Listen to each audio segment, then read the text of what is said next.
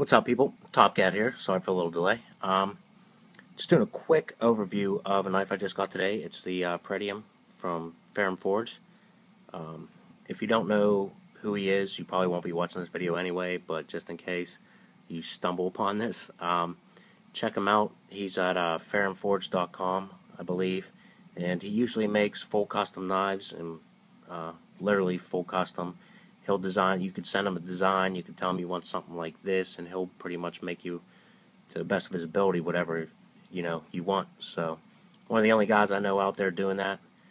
As for, most custom knives are like, I make this handle, but I'll do these options, this option, and I can do a little bit different on the blade for you, but it's basically the same knife, and he'll do whatever you want. But anyway, that's my little rant about Elliot. He's a super cool dude. If you're any interest, email him or whatever. He will get back to you. It's usually within, a day, maybe two. You could try to call him, but that's off and on. I have talked to him before. He's an awesome guy. He's a little bit of a weirdo and a freak, but no, I'm just playing. He's a super cool dude. But if you can't talk to him, he'll talk to you as much. He talked to me for a while. Good knife conversation, good guy. So anyway, to the knife.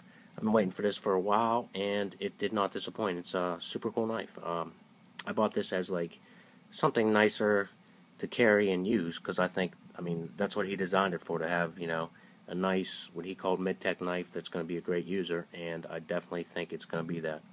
And so far, the grip on this thing, I mean, it is super comfortable in the hand, and even better, I mean, the choke up on the choil, and I mean, it's awesome. It feels great in the hand. It definitely feels better than, most of the other knives with choils I had, Striders.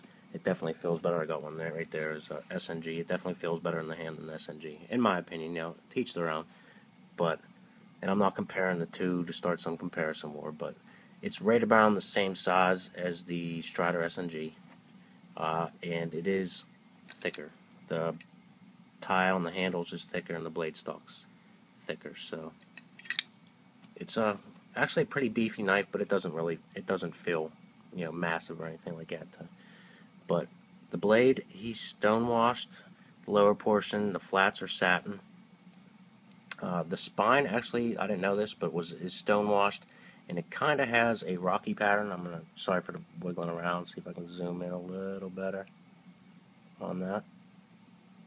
And I can't, because I suck at making videos.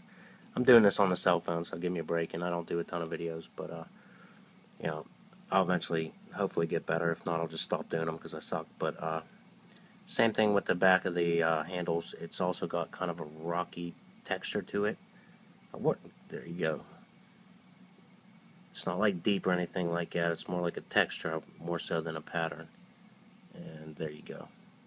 Finally focused. The spine's the same way. For some of you guys that pre-ordered, that's what the logo looks like. Pretty cool.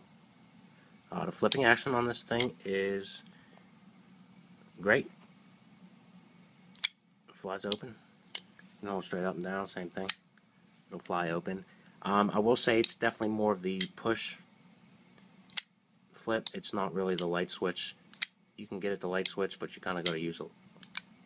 See, there you go. You got to catch it the right way, and it'll work. But this is definitely a preferred method on this one, and it flies open. So full tie, frame lock, steel lock bar insert, lock bar stabilizer, Elmex. So that's that. I'm not going to get too much more into it than that, but it's an awesome knife. It feels great in the hand. If you're waiting for one, you won't be disappointed. It definitely feels like like I said, it's going to be a great user knife. I mean, it feels awesome in the hand. There's absolutely no play to this thing at all. No blade play in any direction. I would try to wiggle around, but like I said, I'm doing this on a camera, so I have to have a phone, so I have to have one hand on it. So sorry about that. But someone on Instagram did ask me how does it stack up to this knife, so I'll go over this real quick. This is a custom. This is not. I like Elliot. I like supporting a small time, knife maker, but this is a custom. You can feel it's a custom. It definitely feels better. And my reasoning why, just the aesthetics of this thing alone, I think are better.